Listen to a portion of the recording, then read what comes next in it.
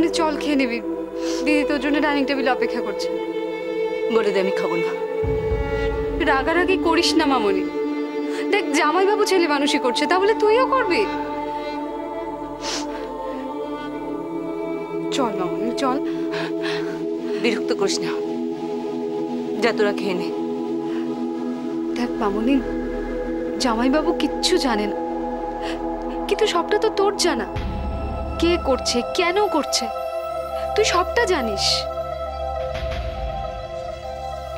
তুই তুই জামাইবাবুর দিকটা একবার ভাব। বাহ, চমৎকার। একটা মানুষ যে নিজেকে সবচেয়ে বুদ্ধিমান বলে দাবি করে, একটা সাম্রাজ্য গড়ে তোলার ক্রেডিট নাই, সে কিছু না বুঝে করছে। তার যা মনে আসছে সে সেই রকমই করছে। কখনো বাড়ির থেকে বেরিয়ে যেতে বলছে, কখনো পরিষ্কার বুঝিয়ে দিচ্ছে এ বাড়ির খাওয়া তোমার জন্য বন্ধ। আমার খিদে চলে গেছে মাসি, বিশ্বাস কর এখন আর খিদেও পায় না। কেন যে আজকে ভুল করে খেতে গেলাম। ভুল করে বলছিস কেন মামনি? তুই যে ঠিক মতো এই কটা দিন খাওয়া দাওয়া করছিস না, আমাদের কতটা কষ্ট হচ্ছে ভাবতো। সবার কথা অনেক ভেবেছি মা, শুধু নিজের কথাই ভাবিনি। আয় বস, বস।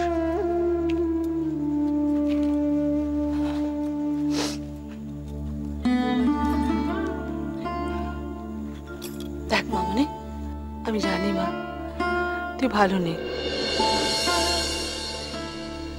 তুই একা নোস, আমরা কেউ ভালো নেই। যে মানুষটার উপর রাগ করে তুই খাবি না বলছিস, সেও তো ভালো নেই। উনি যা করছেন জেদ করে করছেন মামনি। তুই একটা কথা ভাব, কদিন আগেও তো মানুষটা তুই না খেলে খেতেন না। তুই তো বাবাকে চিনিস মামনি, বরাবরই জেদি আর অভিমানী।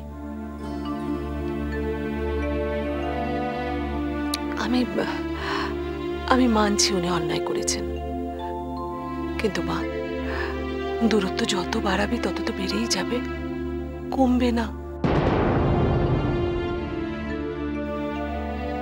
তুই রাগ করে না খেলে বাড়ি থেকে চলে গেলে আমাদের যা হবার তো হবে, কিন্তু ওই মানুষটা সবার আগে বিছানা ধরে নেবে।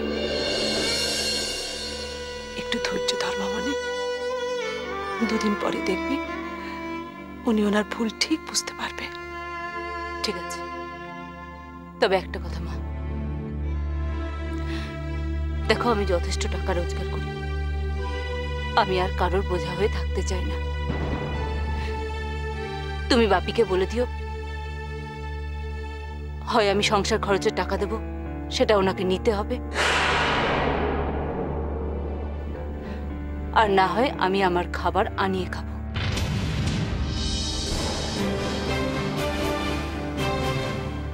আমি আর বাপির ঘাড়ে বসে খাবো না।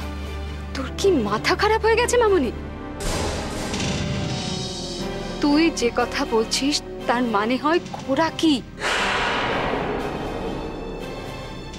তোদের যদি সেরকম মনে হয় তাহলে তাই। আর আমি তো একবারও বলিনি যে আমি শুধু নিজের জন্য টাকা দেব। বাপি ঠিক করে দিক আমি কত টাকা দেব, সেরকম প্রয়োজন হলে আমি পুরো সংসার খরচের টাকা দেব, আমার কোনো অসুবিধা নেই। উনি কখনো ওই টাকা নেবেন তুই ভালো করে জানিস মামনি, ওই টাকা উনি কখনো নেবেন না। এটা নিয়ে আরেকটা অশান্তি বাঁধবে কিন্তু। তাহলে বাইরের খাবারই আমি খাবো, হোম ডেলিভারি। মামনি বোকার মতো জেদ করিস না। হ্যাঁ আমি জেদ করছি, তবে একটা কথা তোমাদেরকে পরিষ্কার জানিয়ে দিই, সুরজিৎ রায়ের পয়সায় ইন্দ্রাণী রায় আর খাবে।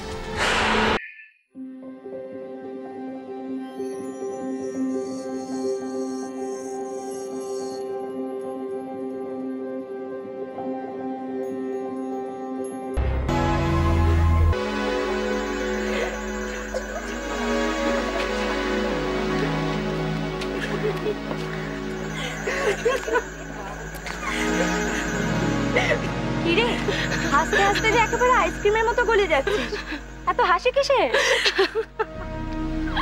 Love story and access theory এবার সিলেবাসে ইনক্লুড হচ্ছে।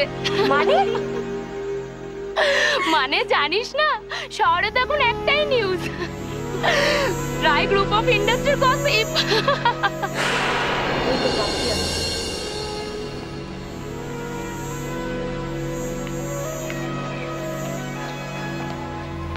না রে প্রাপ্তি, তুই যতই বলিস না কেন, তোকে দেখে মনে হচ্ছে তোর নিশ্চয়ই কিছু একটা হয়েছে। তোর ওপর দিয়ে অনেক বড় ঝড় বয়ে গেছে। বিশ্বাস কর, আমার কিচ্ছু হয়। তুই শেয়ার করলে পারতিস।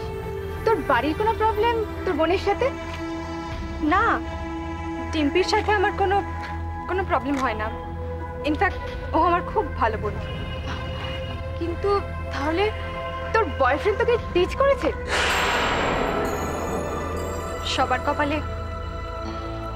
সবার কপালে বয়ফ্রেন্ড জোটে না রে। Right, love story and access theory এরপরে স্টাডি না করলে বয়ফ্রেন্ড কপালে জুটলেও থাকে না। হঠাৎ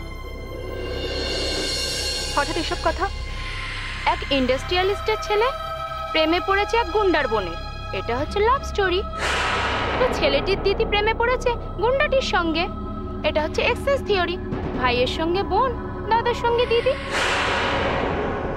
হ্যাঁ, কাগজেতে এটা এখন সিরিয়াল নিউজ। প্রত্যেকদিন রায় গ্রুপ অফ ইন্ডাস্ট্রিজের ছেলে মেয়ে নিয়ে এখন খবর বেরোচ্ছে। হ্যাঁ, সুরজিৎ রায়ের ছেলে অভিজিৎ রায়। এসব মিথ্যে কথা। গ্রেট লাইক কাগজে ইয়েলো জার্নালিজম করছে, আর সেই সব দেখে তোরা এসব রটাচ্ছিস। আগে সত্যিটা জান, তারপর এইসব কথা বলবি। মিছিমিছি একটা ছেলের নামে বদনাম রটাচ্ছিস তোরা। দেখ প্রাপ্তি, আমরা সত্যি মিথ্যে বুঝবো কি করে বলতো? খবরে যেটা লিখবে সেটাই তো আমরা সত্যি বলে বিশ্বাস করব। এত লোক বলা বলি করছে, সবাই বোকা? অত বড় ঘরের ছেলে অভিজিৎ রায় সে গুন্ডার বোনের সাথে প্রেমে পড়লো, আবার দিদিটাকে। তোরা চুপ করবি? তোরা চিনিস ওদের? আমি জানি অভিজিৎ এরকম কিছু করতেই পারে না। আর ইন্দ্রাণী দিয়ে অত নাম করা সিঙ্গার, সে একজন গুন্ডার সঙ্গে রিলেশন তৈরি করবে? এটা তোরা ভাবলি কি করে? এতে ভাবার কি আছে? আমি নিজের চোখে দেখেছি। অভিজিৎ রায় খোকন বিশ্বাসের বোনের সাথে ঘুরে বেড়ায়। মেয়েটির নাম তনুশ্রী। ঘুরলেই সম্পর্ক তৈরি হয়? আগে যাচাই করে জান, তারপরে বল। না হলে পরের ব্যাপার নিয়ে গসিপ করে সময় নষ্ট করিস না।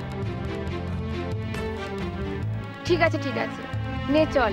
ক্লাসে যাবি তো? কি রে, ক্লাসে যাবি না? না, তোরা যা। এই ক্লাসটা আমি করব না। আমার হয় কেউ একটা প্রক্সি দিয়ে দিস। ঠিক আছে, এই চল।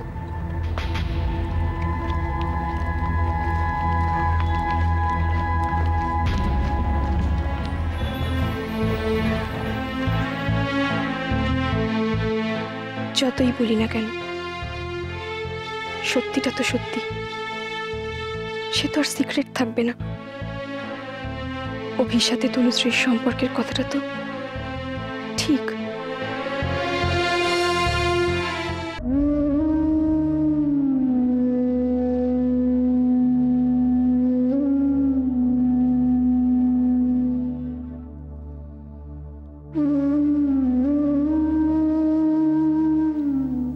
অভি দিয়েছিল আমার জন্মদিনে। অভি দিয়েছিল।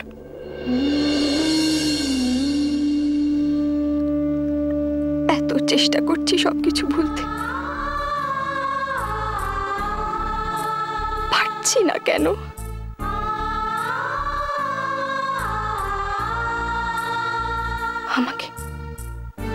আমাকে তো স্বাভাবিক হতেই হবে।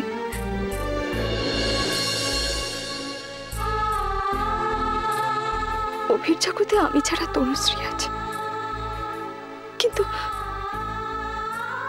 আমার জগতে তো শুধু অভি।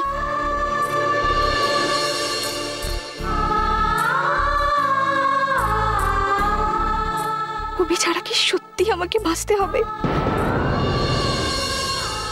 হয়তো পারবো না, কিছুতেই পারবো না, কিছুতেই না।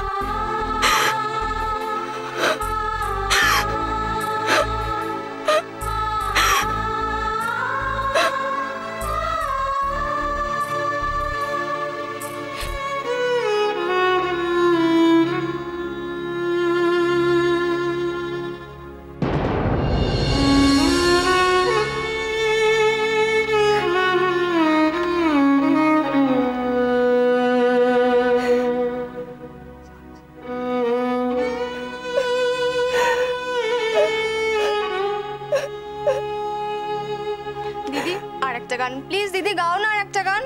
আবার পরে প্রাপ্তি। দূর, পরে আবার কবে আসবো?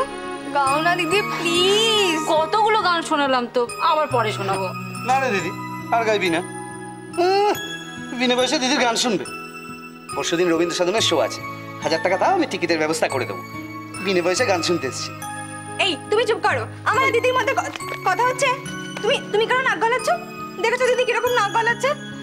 হ্যাঁ অভি, তুই কেন নাক গলাচ্ছিস? আমার নাকটা লম্বা তাই, ওর মতো বোঝা নাক নাকি? আর আমি নাক গলাবো না তো কে নাক গলাবে? তুমি? হ্যাঁ, দিদিটা কার? কার দিদি? তুমি হচ্ছ 3rd person singular number. 3rd person? তুমি 3rd person? লাগছে কিন্তু, লাগছে। ছাড়ো। চিমটি কাটো কেন গো? দেখ না দিদি, না পারলেই চিমটি কাটে। এর জন্য জন্তু ছিল নাকি? হ্যাঁ, জন্তু ছিলাম। ছাড়ো, ছাড়ো। এবার কিন্তু ঠাই ঠাই করে দিয়ে দেবো আমি। হ্যাঁ, ঠাই ঠাই করে দিয়ে দেবে। দেখো না দিদি কেমন দাও, দিদি আছে। এই ছাড়ো, ছাড়ো। এই দিদিটা কার? হ্যাঁ, দিদিটা কার? তোমার না আমার? এই দিদি, এই পাগল ছাগলটাকে বাড়ি থেকে তাড়িয়ে দে তো। তোরা ঝগড়া কর, আমি চললাম। যাস না। পাগল ছাগল, পাগল ছাগল মানেটা কি? কি করছো? কিন্তু কামড়ে না, জানো তো? আপনি লাগছে কিন্তু। ছাড়ো। এই দিদি, দিদি। ও দিদি।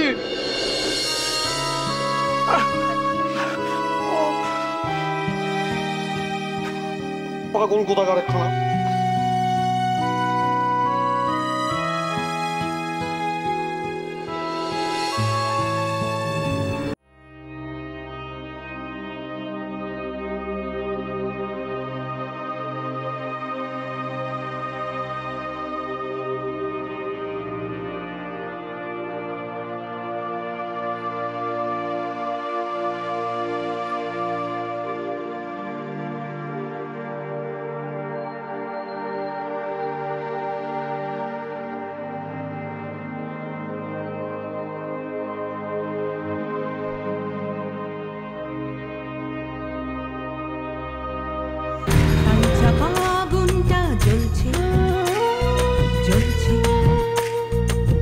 প্রতিবাদী